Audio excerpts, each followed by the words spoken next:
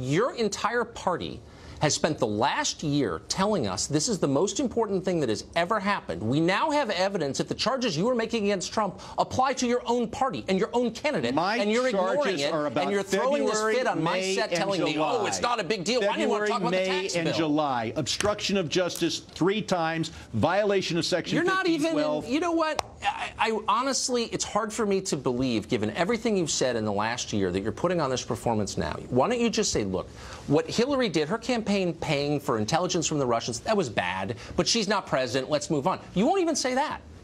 I don't know what Hillary did, except she actually, we do know. What do you mean we don't know? We know exactly what she did. They admitted it this week. They admitted that they paid for opposition research. Every campaign well, of course they all do. For opposition research. That comes from the Russians? This dossier came from the Russians. No, this dossier came from a research firm and a British individual. Really? And who is the British individual? Do you know?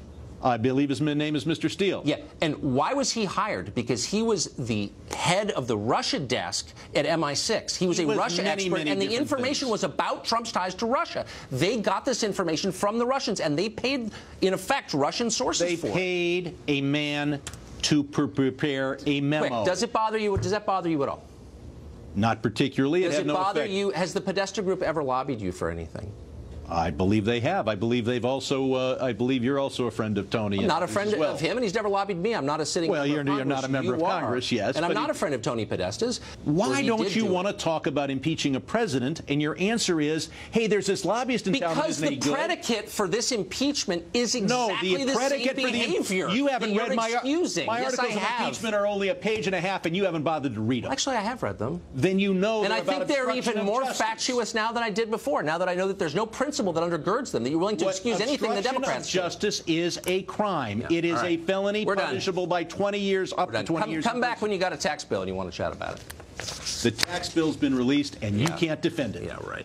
So this is absolutely wild. And when you watch this, when you watch how deftly Tucker handles the swampy congressman that he's brought in there to basically defend Russiagate and defend everything that the left and the Democrats and the Clinton administration did in order to smear Donald Trump, you realize why the powers that be had to get Tucker out of there. He was just too good at exposing the corruption that happened. And what he also got this guy to admit to is the fact that he does not particularly care that the Russiagate scandal was completely false. He doesn't particularly care that the Clinton campaign basically paid for information from Russia that was completely false so that they can launder it to their friends in the mainstream media so that they can create a narrative that was not true at all. And I remember the left and Democrats talked about the Russia ties for years. It was Russia, Russia, Russia.